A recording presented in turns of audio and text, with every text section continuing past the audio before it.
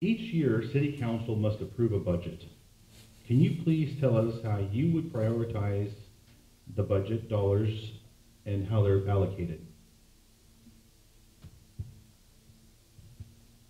So going through any budget process, similar to what I do on a regular basis in my professional career, we have to look at the core functions of a city, of an organization.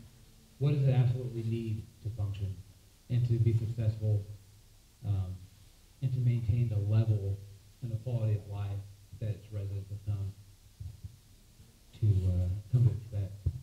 And so many of the dollars and budgets that take place in the city are already dedicated.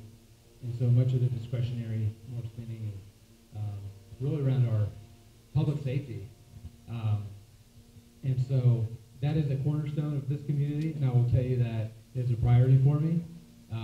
It's also a priority to make sure that we maintain the good infrastructure in the city as we continue to grow.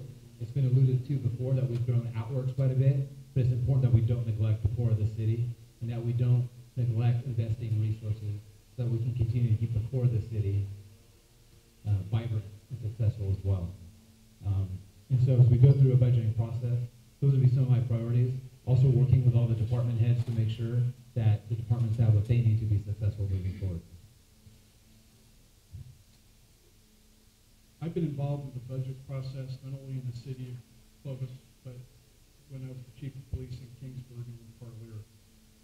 Clovis has a $210 million budget, and other discretionary funds, which are the funds that we can allocate or not allocate, 72% of those funds go to public safety. That is our biggest priority in our town, and it needs to continue to be a priority.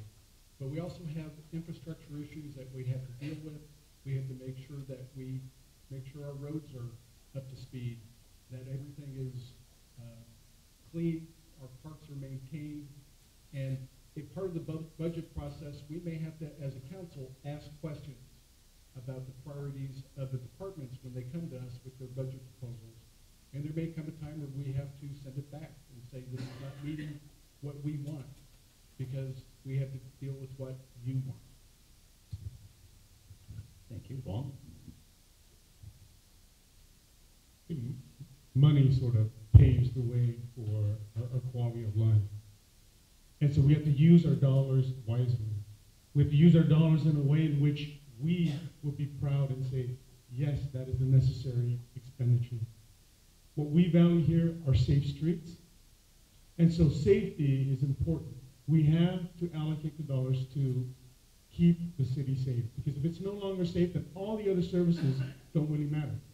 But at the same time, we must hold our safety service departments to a standard in which they must keep improving and or make use of those dollars wisely, so that way we can also continue to have parks, continue to have trails, continue to have programs that serve our seniors, continue to do things in the community with the extra dollars.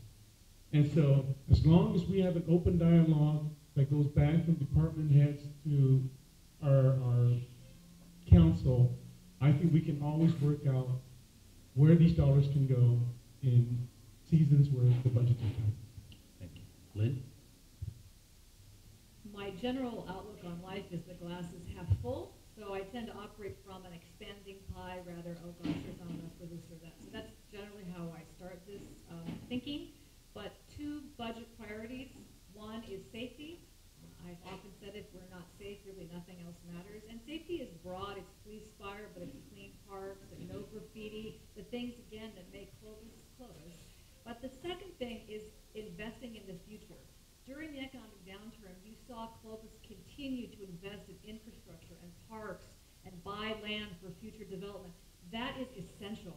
When cities stop growing and thinking about the future, you just sort of churn where you are. So I think in budget times, good or bad, safety priority is number one, and future investment is always number